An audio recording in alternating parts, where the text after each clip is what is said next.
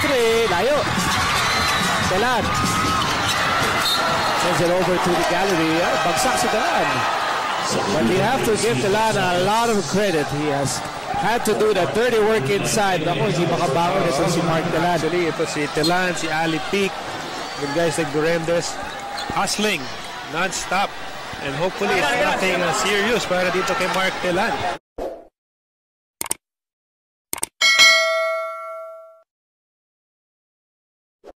To Tolomia. Tolomia goes right. Tolomia handoff. Telan. That was created by the penetration, Nico.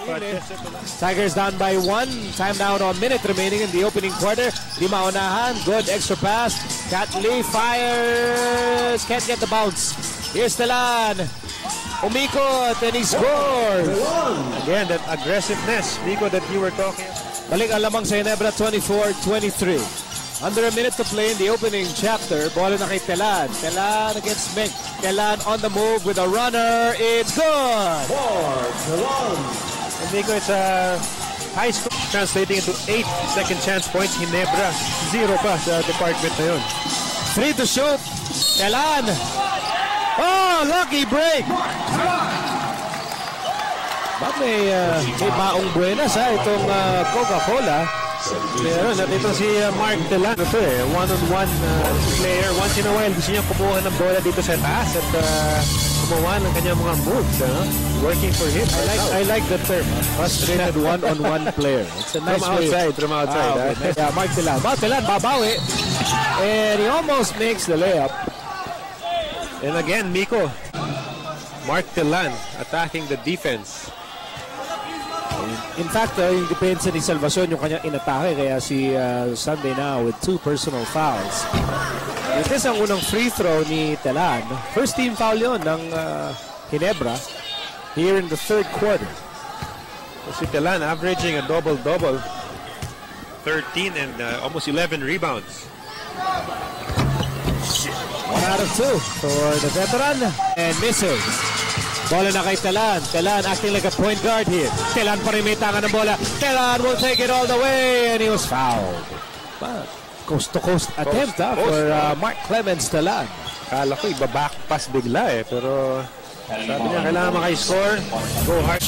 And like we said, yung backcourt pressure nitong dalawa. Dito working wonders. Sure.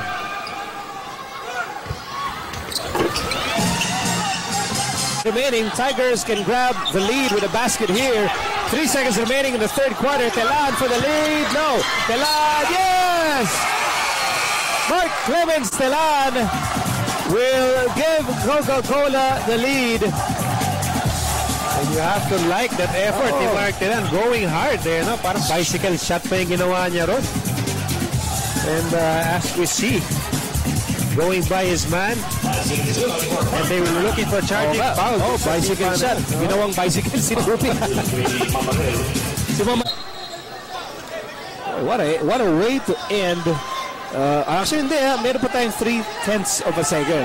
Yan, kailangan pang laruin yan. We were saying ito si Mark Telan. Actually, pwede niya i-miss ka agad yan.